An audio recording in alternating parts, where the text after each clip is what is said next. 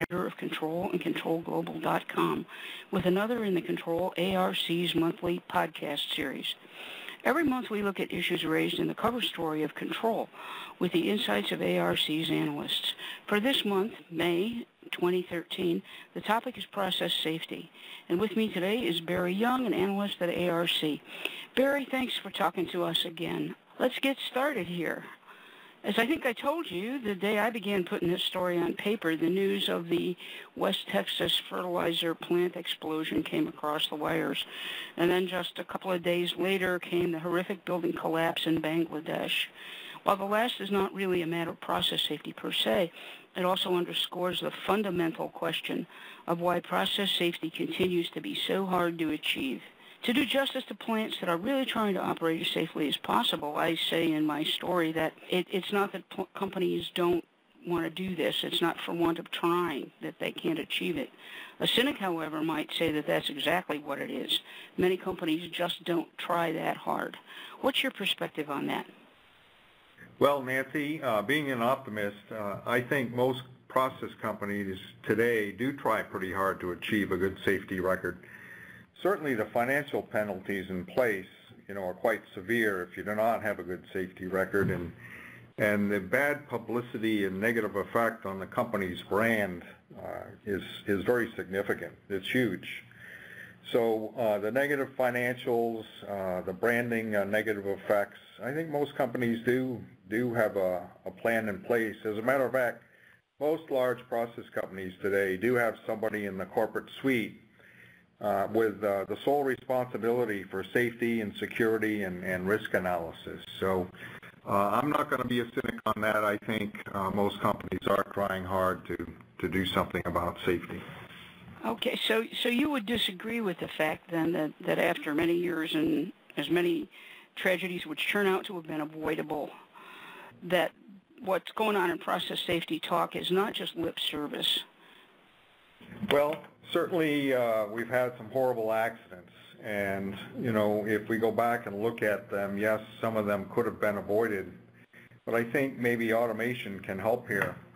For a new plant being built today, certainly it'll have a state-of-the-art modern safety system, and that's almost mandated by the insurance companies and in order to get the financing, et cetera.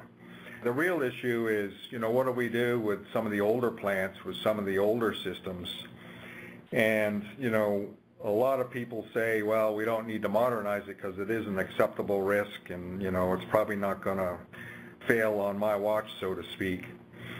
So that's the real issue, is with all these older systems that really should be modernized, how do we go about getting the funding to get the projects to go ahead?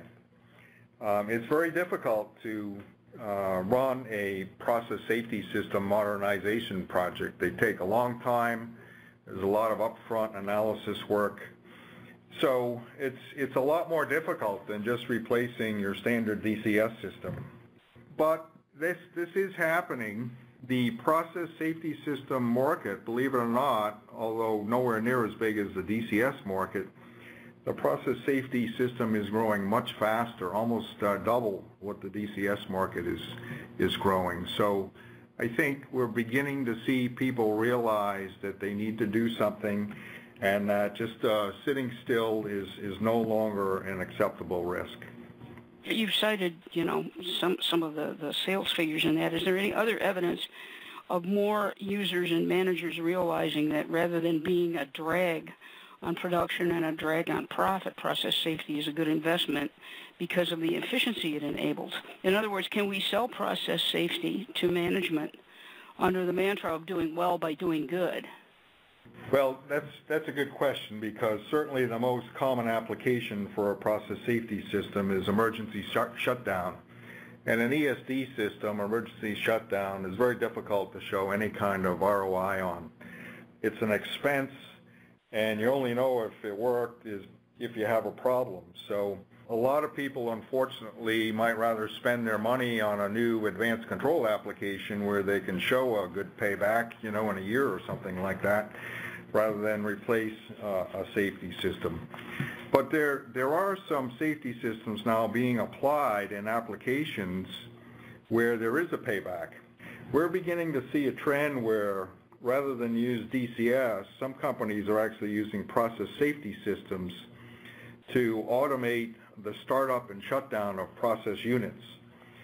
So that's a classic case of both, combining efficiency, better startups, better shutdowns that happen faster and safer. So we're combining both efficiency and process safety. So I think going forward, you're going to see more safety systems used for startup and shutdown. And to use your words, that is a mantra for doing well by doing good. Okay. It appears in the research that I did and what I'm reading in the press is that integrated control and safety systems can help improve process safety. Yet there are many holdouts who argue that at least in some circumstances, safety systems and control systems should remain separate. Is there a good case for that continued separation? Well, the thing I've learned over the years about process safety is it can be a very emotional subject with some people. And there certainly are those holdouts that believe the process safety system should be totally separate and isolated from any other system in the plant. However, that is not the trend nowadays. By far the majority trend is what we call a separate but integrated architecture. And that's an architecture where the actual safety controllers or the logic solvers in the safety terms are separate. They're dedicated to safety functions. But the operations, HMI, the operator consoles, if you will, some of the maintenance functions, some of the engineering interfaces, they're handled in much more of an integrated fashion so that an engineer can sit at a common terminal and configure both the basic process control system or DCS and configure using, a different set of blocks and tools and software, but from the same console also configure the safety system. And likewise, the operator in the control room on one console is seeing information from both the safety system and the control system. So this architecture, if you will, of separate but integrated is definitely the trend. The systems that are totally isolated are fewer and fewer. And you'll see, I think if you look at the marketplace, most of the main automation suppliers have either purchased or developed their own safety systems and are coming up with this integrated approach.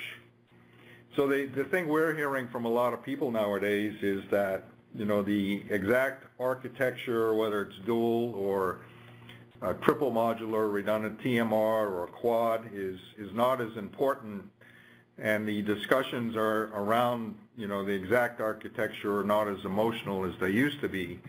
The most important thing is that the architecture you do use, that it be certified, and by that I mean it's, passed some very rigorous design and testing standards, and that a certification agency has actually certified it as acceptable for the application that you're going to use it on. Are there ways for process industry leaders to build or improve the process safety cultures in their organizations without being prodded by a horrific accident? And if so, what are some of those ways? Well, we always say that safety starts at the top of the organization. I think that's why you're seeing, people placed in the C-suite with this responsibility. But, even at the plant level, the unit operations level, unit managers, they are typically incented, financially incented for safety results. And, this feeds back into the company's OSHA ratings, their insurance costs, et cetera. So you'll see the management level at the plant oftentimes has a bonus tied to safety on the particular unit.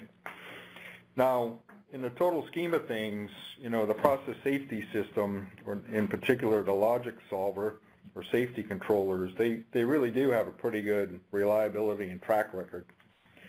Usually in a safety system, it's the sensors and final control elements that cause a lot of the problems. Looking at the process safety system in total with everything, certainly the culture has to be not only look at the logic solver, but to look at the whole safety system in total. And really, you know, if a unit manager thinks about it, automating more of his operations is one answer to improving the safety record. You know, when we go back and look at some of these horrific accidents, oftentimes it was known information and somebody bypassed something that shouldn't have been able to. So in those cases, more automation and better safety systems would have helped. Okay, Barry, listen, thank you so much. Those were very useful insights. I know that people listening to this are going to appreciate it. Thank you for talking with us today. I'm Nancy Bartels. Thank you for listening.